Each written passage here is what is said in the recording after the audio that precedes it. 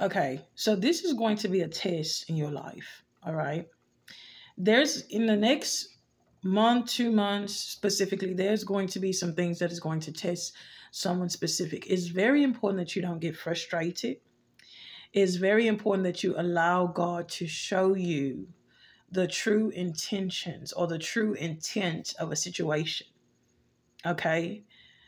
What you've been through in the last few months is going to prepare you for this specific test. Okay. God is going to show you clearly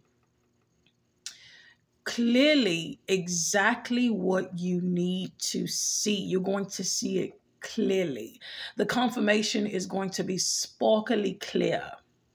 There is not going to be any shadow of a doubt. The confirmations and things that He's shown you, there's not going to be a shadow of a doubt what this specific is. I'm telling you, it is going to be clear.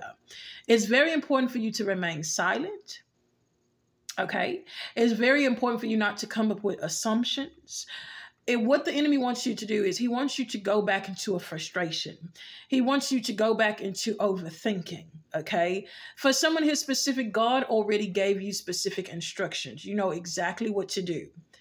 Be silent and be calm as a dove. Be wise as a serpent and calm as a dove. This is instructions for someone specific.